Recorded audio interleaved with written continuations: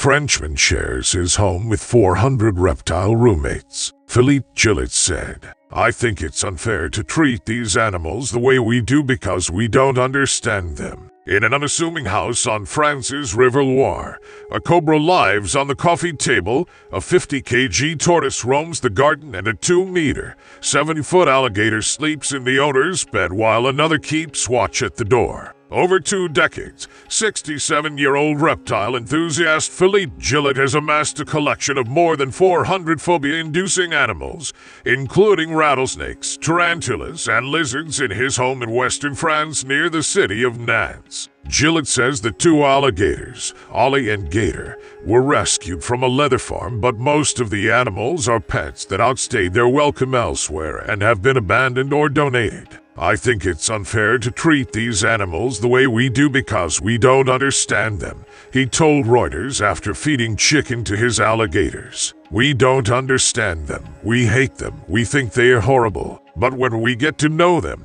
you can call them over, tell them to come, and eat something, for example." Gillet says he has all the necessary permits to keep and transport the animals for roadshows which he runs to raise awareness about reptiles. He insists the locals do not mind their unusual neighbors and regularly pop in for coffee, safe in the knowledge that the most dangerous snakes are kept in a room behind 2 sets of doors. But the local fire department is more cautious.